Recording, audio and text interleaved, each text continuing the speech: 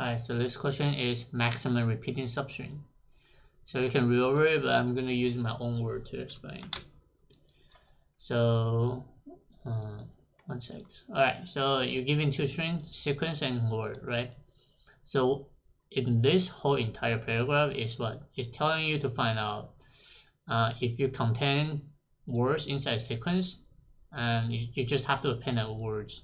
And if there's a new phono flush word is inside a sequence, you want to just keep appending, and then you just keep on track how many times you did it. So imagine there's nothing in the beginning. AB, does AB inside a sequence? Yes, right? So we'll count that 1. Now we append AB into the word, right? AB. Does AB inside a sequence? Yes, we increment.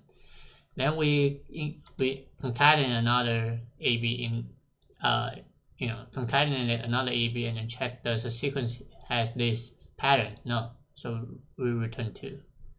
So how about this? Does word BA inside the sequence? Yes. Alright, so I append another one. So I concatenate another one. BA. Does BA inside here? No. So I return 1. So how about this AC? So AC is not inside this pattern of sequence, so we return 0. So yeah, what you need to do is the string builder, to be honest. So string builder. So new string builder. What I need is I want to put the current string word into the string builder, and I also have the count for my result, return result. Alright, so I'm going to say while the sequence does contain my string, which is string builder, right? I want to increment my count and also append concatenate another time of word. Like I want to know AB is the pattern that I need to keep appending. So this is why I don't touch this string. I'm touching and changing and modify this string builder based on the every single iteration and every single add-in. So this will be it. I have spell this one. So well.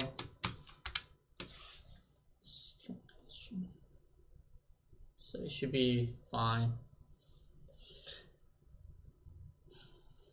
Yep, so time and space, this is space. I would say the maximum, the worst case is going to be all of sequence, right? And this one contains, you actually checking every single, every single time, right?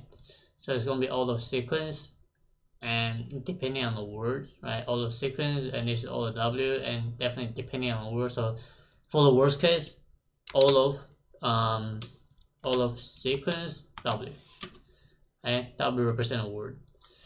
I mean, you can definitely have AB, and then the words AB, right? So you will just keep traversing, and every single traversal you want to just reiterate yourself into the sequence. So this will be a solution.